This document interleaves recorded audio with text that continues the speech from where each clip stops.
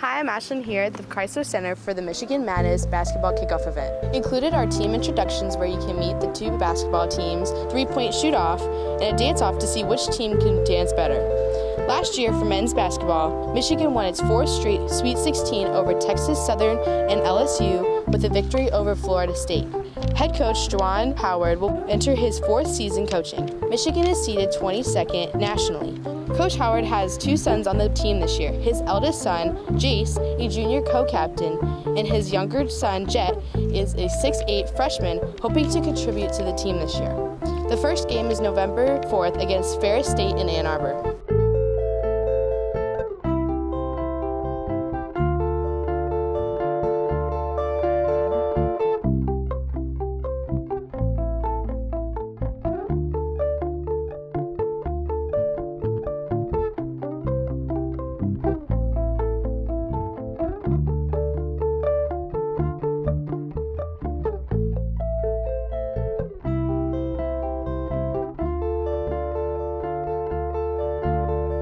For women's basketball, the team is coached by Kim Barnes-Arico, who had her best season in Michigan history.